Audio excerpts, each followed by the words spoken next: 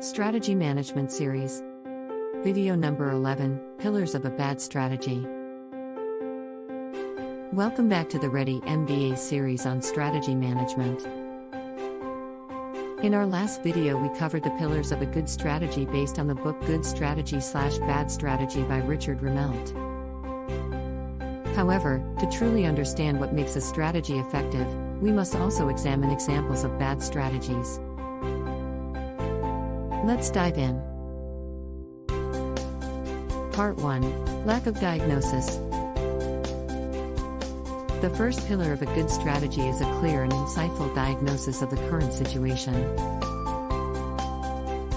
A bad strategy often lacks a deep understanding of the challenges and opportunities that an organization faces. Example 1. Blockbuster. Blockbuster, once a leader in the video rental industry, failed to diagnose the shifting market dynamics and the rise of digital streaming. Instead of recognizing the changing consumer preferences, they continued with their traditional brick-and-mortar model, eventually leading to their downfall. Part 2. Weak guiding policy. The second pillar is a guiding policy that outlines how the organization will overcome the identified challenges. A bad strategy often lacks a coherent and effective guiding policy. Example 2. Sears. Sears, a once dominant retail chain, struggled to develop a guiding policy that could compete in the modern retail landscape.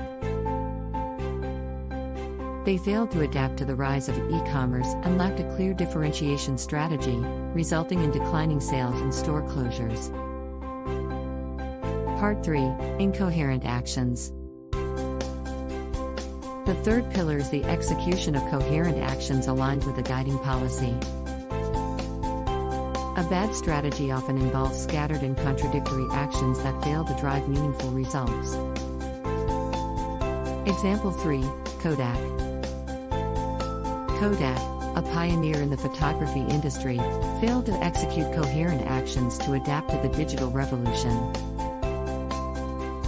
Despite being one of the early innovators in digital photography, they hesitated to fully embrace the technology, leading to missed opportunities and a decline in market share.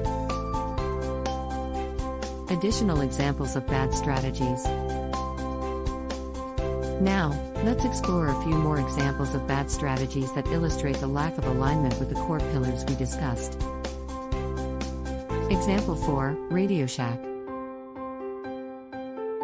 Radio Shack, a retailer specializing in electronics, struggled to adapt to changing consumer preferences and the rise of online shopping. Their lack of a clear guiding policy and incoherent actions resulted in a decline in relevance and eventual bankruptcy. Example 5. MySpace. MySpace, once a leading social networking platform, failed to anticipate the rise of Facebook and other competitors. Their lack of a strong guiding policy and failure to develop coherent actions to enhance user experience and engagement led to a loss of users and ultimately being overshadowed by competitors. Conclusion. Examining bad strategies helps us understand the importance of the core pillars of a good strategy: diagnosis, guiding policy, and coherent actions.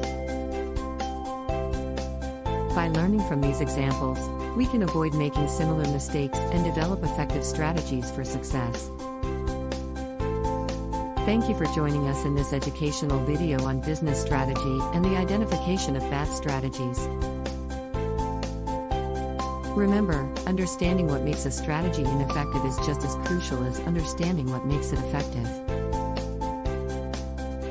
Stay tuned for more content on strategy management, and don't forget to subscribe to our channel. See you next time.